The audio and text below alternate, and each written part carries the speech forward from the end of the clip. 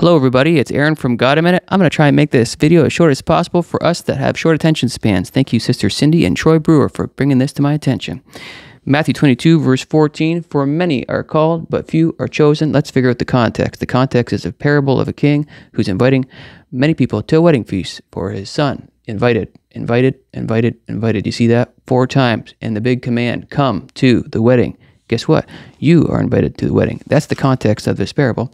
But Matthew 22, most people are familiar with the KJV. For many are called, but few are chosen. The KJV inserts this word are, and therefore it changes the context of this verse a little bit. Here's the original Greek. Polos, gar, esi, kletos, oligos, de ekletos.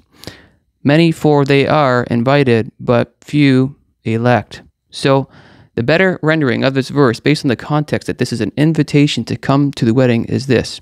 For many are invited, but few respond.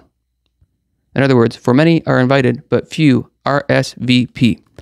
Jesus Christ has invited you to a wedding. Are you coming?